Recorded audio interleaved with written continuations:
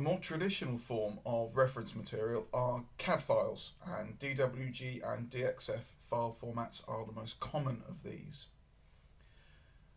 There are two ways that we can bring these files into 3D Studio Max. One is through just a straight import, and the other is through something called the File Link Manager.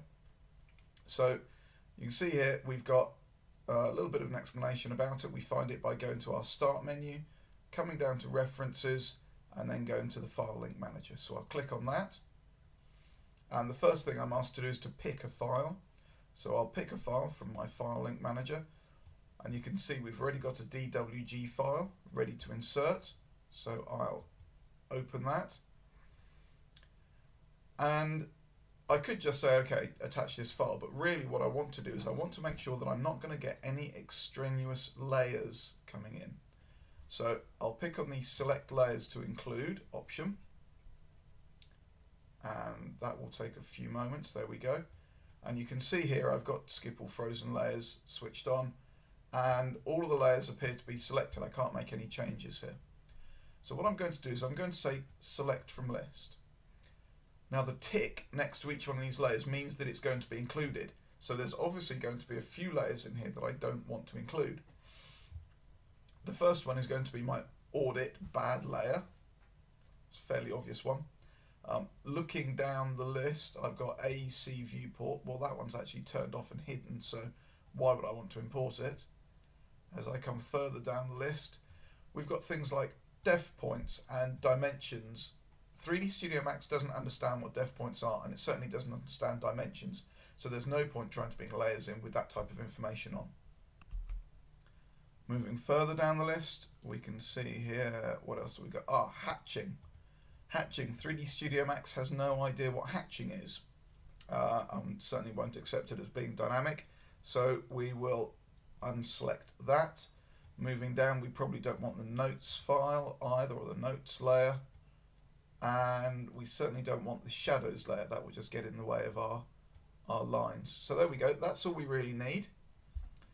I'll click OK to that. So now those are the only layers that's going to come in. I have got here some presets, so if I was working from Revit, I could use a Revit preset. I'm not, I'm just using straight DWG. And I'm also going to try, well actually I don't have to rescale it, but if I was, I could say we've got incoming units were inches, and it would then rescale the incoming file to be my whatever unit scale I'd specified in my custom setup. So once I've done that, I'll just click Attach. There'll be a few moments while it links the AutoCAD drawing, and then there we go, there's the file inside 3D Studio. Now if I go to Files, I can see that I've got my linked files is actually plots 1 and 2 CA. So I'll close this dialog down, and I'll left click in my top viewport, and we'll just have a look at it. You can see that it's slightly offset from the world center, but that's fine. And if I look at it in my perspective view, I'll make that maximum screen, and I'll click to orbit. There we go. You see I can rotate round and I can look at this, and what I've got in here is the actual CAD file as it was drawn out in 2D. Now that's quite useful, because if somebody was to make a change to this file and they were, you know, they wanted to change maybe the inside layout, or maybe they wanted to make a change to part of the front of the house, or to some element in the back of the house at all, what would happen is that would automatically update inside of 3D Studio. Okay.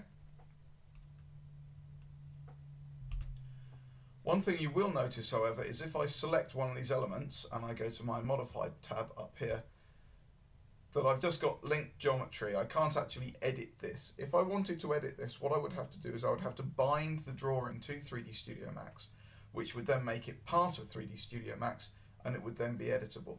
So what I'll do now is I'll go to my References, File Link Manager. I'll select that drawing, and I will bind it. Proceed with bind. See that you get a little warning, And now when I select one of these objects, you see it's actually comes in as an editable spline. So now if I needed to make any changes myself, I could do.